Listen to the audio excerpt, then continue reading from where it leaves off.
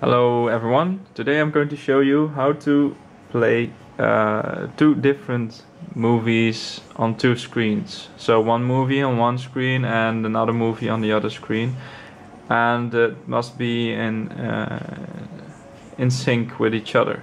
So what I did in Vegas, I made two movies here, and the total resolution is 2880 by 900, and I have two movies here. So basically what you're going to do, you're going to render the file, then I have to change the resolution because this screen is full HD, but not the other screen is not full HD. So okay, so I rendered the file, which is in here, and I'm going to play it with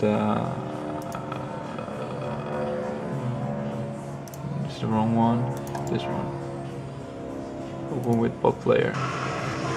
So, and after a few adjustments in the player, because you have to disable keep aspect ratio and stuff, then you will see that one movie plays on the left screen and another movie plays on the right screen.